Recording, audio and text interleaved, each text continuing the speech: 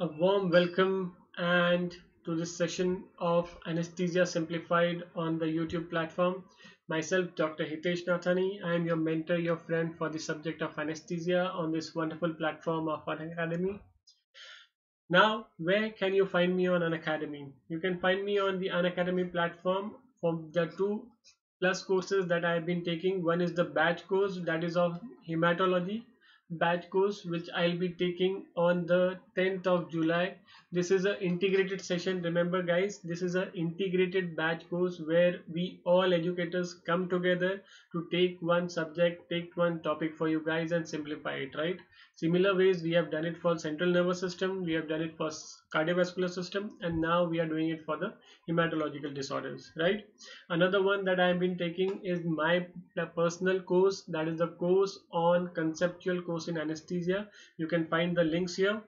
Also follow me on the Telegram app. It is by the same name, that is Anesthesia Simplified by Dr. Hitesh. This is the link for my Telegram group where you can interact with me personally. You can ask me doubts. There are a lot of doubt solving sessions which goes on, a lot of quiz that I take there. Also along with that, every day there is something or the other that is coming up pertaining to the subject of anesthesia. Those who are new to this platform, remember to subscribe and click on the bell icon so that you'll start getting the notification whenever we come with some other video. Moving on to the next, that is all those who are new and who are yet to download the Unacademy app. Remember, when you download the Unacademy app, you have to find the NEET PG goal, right? Once you find the NEET PG goal, there are this tremendous amounts of live classes that are going on right now. The main USP of Unacademy, and for that matter, this is the only platform in India which tells you and which we like discuss live face-to-face class that goes on, right? This is a live doubt solving sessions along with the live classes that we take daily, day in and day out. You can go through the free live classes, and if you like them, if you want to subscribe to the plus platform, you can go to our Unacademy app, go to the Neetpg subscription. You can use my code, that is Dr. Hitesh, and you will get a 10% discount on the Unacademy subscription. Yes, that is my code, that is Dr. Hitesh. So beginning with our today's session on the MCQ discussion for anesthesia. This is the question which is there on your screen, the first question. Which one of the following is not an amide linked local anesthetic? Yes, which of the following is not an amide linked anesthetic? What it is asking? It is asking not an amide linked local anesthetic. Yes, options are xylocaine, procaine, bupivacaine, and dibucaine. There are four options that are given on your screen. So how do we actually determine and classify local anesthetics? Yes, local anesthetics are divided and classified as amides and esters. Yes, that is the structural classification of local anesthetics. We divide and classify them as amides and esters.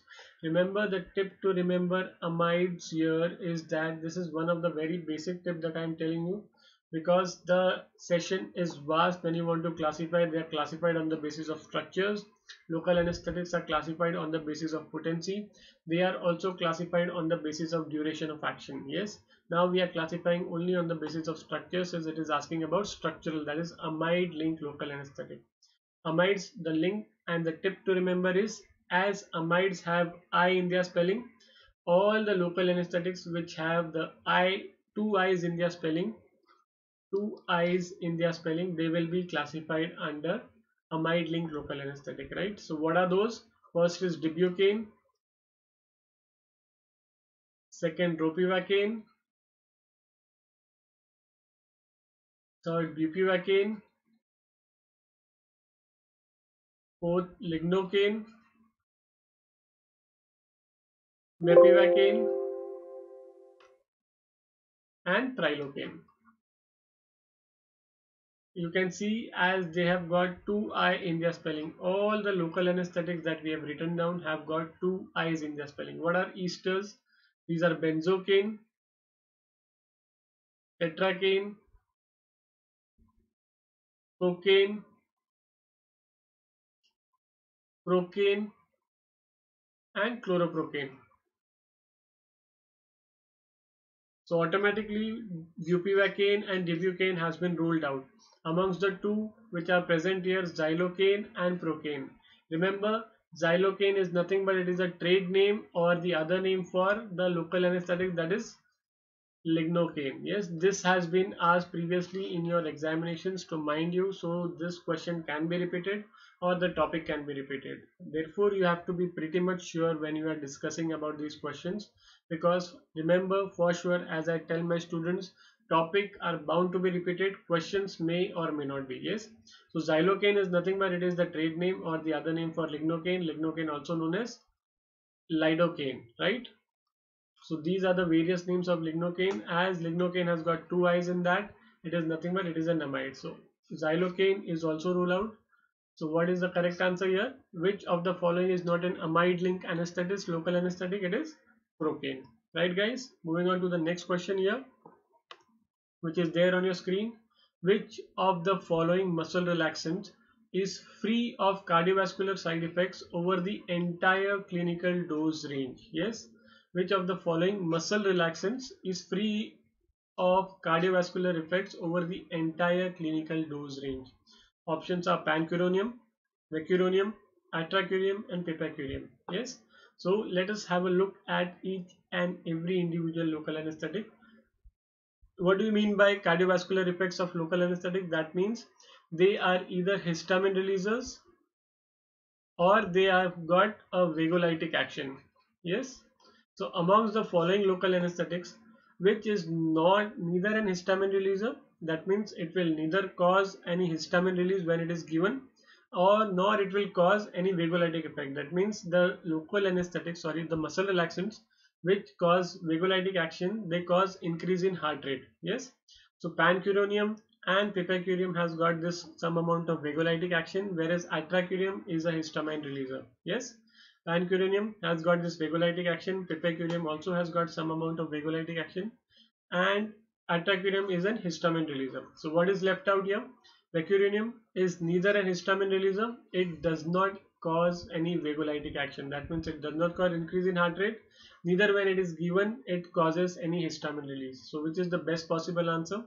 It is vecuronium. Remember, vecuronium is the most cardio-stable muscle relaxant that can be given, and it is the drug of choice whenever the patient is scheduled for any cardiovascular surgeries or if the patient is having any cardiovascular ailment, right?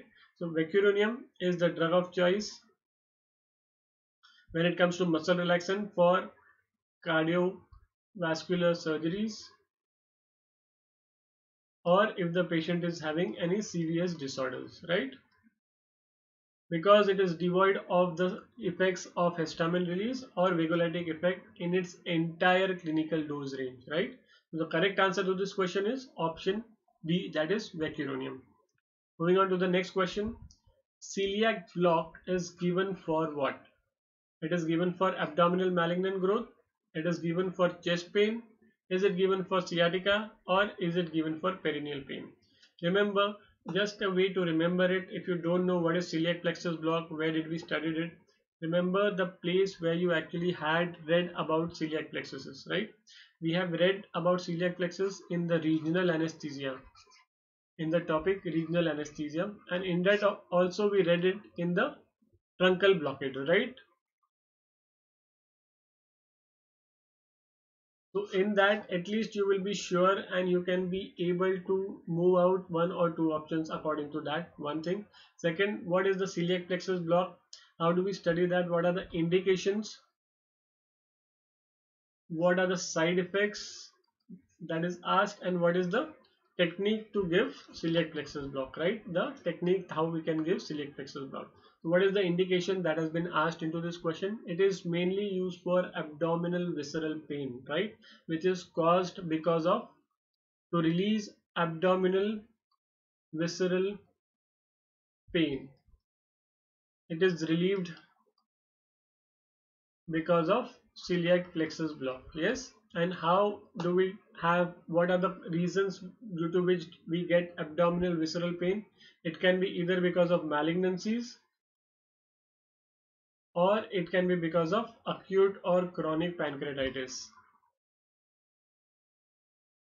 because of pancreatitis and abdominal malignancies that we give abdominal visceral pain. That is what is celiac plexus block is used to treat that, to alleviate, to diminish the pain that is because of abdominal visceral pain, right? What are the causes for abdominal visceral pain? It is either malignancy or pancreatitis. Yes. So what is the technique by which we give celiac plexus block? It is given at the L1 vertebra, anterior to the body of, anterior to the L1 vertebral body, anterior to the L1 vertebral body. Yes, we guide the needle anterior to the body of L1 vertebra. That is where the celiac plexus of chain, sympathetic plexus of celiac plexus lies, and that is where we go and deposit the local anesthetic. Yes, so when you block the sympathetic chain of ganglia of celiac plexus, what happens? One of the major side effects or complications, that is, which is asked time and again. Yes, or it can also be a confirmatory factor that yes, your celiac plexus block is now successful. It is postural hypertension. Postural hypertension is what we get usually because of that, and some of the other side effects are because of IV injection, accidental intravascular injection, we get local anesthesia, systemic toxicity features, and also since aorta is lying just anterior to it, there are high chances of intravascular injections at just anterior to the L1 body of vertebra or injury to the aorta as well. Yes. Postural hypertension is one of the most common side effects which is seen because of celiac plexus block. This is also one of the very important point when it comes to this. So what is the correct answer to this question? Celiac block is given for which? What is the indication? It is either malignancy or pancreatitis. So abdominal malignancy growth, abdominal malignancy or pancreatitis. Yes, to relieve or alleviate the pain because of abdominal viscera. So that is the correct answer here. Moving on to the next question. This is based upon your CPR. In CPR, the number of chest compressions in adult. Yes, what is the number of chest compressions that we give in adults? Is it 80 to 100 per minute, 100 to 120 per minute, 120 to 200 per minute, or 60 to 80 per minute? Yes. Remember the guidelines changed from 2010 to 2015. Yes. Now we call it what? We call it CPCR. That is cardiopulmonary cerebral resuscitation. Yes. In 2010, what were the number of chest compression we used to give? What was the guidelines? It was more than 100 per minute. Yes, that was a basic guideline. But what was the upper limit? It was not mentioned. It was just mentioned that more than 100 per minute are the number of chest compressions that are to be given when you institute CPR. But now that is the guidelines that we are following from the American Heart Association guidelines, we give chest compressions in the range 100 to 120 per minute, right? It is 100 to 120 per minute. It should not be less than 100. It should not be more than 120. That is 100 to 120 per minute are the number of chest compressions that we give, be it adult, be it pediatric population, or be it children. Yes, irrespective whether it is adult or pediatric chest compression that you are giving, that is the number of chest compression has to be in the range 100 to 120 per minute. Yes, so the correct answer to this question is option B, that is 100 to 120 per minute. Yes. Then next question which are asked are compression is to ventilation ratio in adult and pediatric. You should know about that. And also one of the major changes which have been brought about from 2010 to 2015 guidelines. In 2010, the BLS was in the format of ABC, that is airway was secured first, then breaths, and then compressions. This was one of the major overhauls which was brought about in 2015. It changed from ABC to CAB. That means chest compressions first, we start with early chest compressions, then we go and manage the airway, and last one to be done is breaths, right? So CAB, chest compressions form the core of your CPR protocol, and as early you start with the chest compressions, as early you give the defibrillation, the better is the prognosis or the outcome for the patient. Yes, the number of chest compression as the question is asked here, it is 100 to 120 per minute. Next question, on repeated use of which of the following inhalational anesthetic agent causes hepatitis? Repeated use of which of the following inhalational anesthetic agent cause hepatitis? Is it isoflurane, sevoflurane, ether, or halothane? Yes, one tip to remember that hepatitis starts with H, therefore the Inhalational anesthetic agent which causes hepatitis also starts with it, that is halothane. Remember, halothane has got some notorious properties. One of them is it causes halothane hepatitis. Why does it cause halothane hepatitis? When halothane is metabolized, metabolism of halothane results into the formation of a compound that is known as trifluoroacetate. Yes, this compound is causes autoimmune disorders, autoimmune reaction, which leads to formation of antibodies and which leads to hepatocellular destruction. Yes, so therefore this metabolite which is formed, that is trifluoroacetate, results in autoimmune response which results in hepatitis. Now remember, this hepatitis can be of two types. Either it can be self-limiting, that is known as hepatitis type 1, yes, or it can be of type 2. Type 2 hepatitis is what? It is necrotizing hepatitis. This self-limiting hepatitis is got very peculiar feature that only the enzymes of liver are raised. Okay, only the enzymes are raised here. But what happens in necrotizing hepatitis? It is life-threatening. And in this self-limiting hepatitis, what happens? Only the enzymes are raised and it usually recovers in 3 to 6 weeks. Yes. What is the incidence of halothane hepatitis or necrotizing hepatitis that is caused because of halothane? It is 1 in 35,000 cases. Yes. So one patient in 35,000 will have this incidence of halothane hepatitis, which is caused because of this metabolite TFA. Halothane hepatitis is one of the dreaded conditions. It is because of the repeated use of halothane, particularly when you use it within 30 days, within 90 days. And also some patients are very much prone for this. So which are the patients who are prone for halothane hepatitis? Already who have got increased liver enzymes or liver derangement, or pregnant females or elderly females. Already the patients who have got deranged LFTs and elderly females, these are very much prone for this halothane induced hepatitis, right? So which of the following inhalational anesthetic causes hepatitis on repeated exposure? It is option D, that is halothane. Yes, so that's all guys.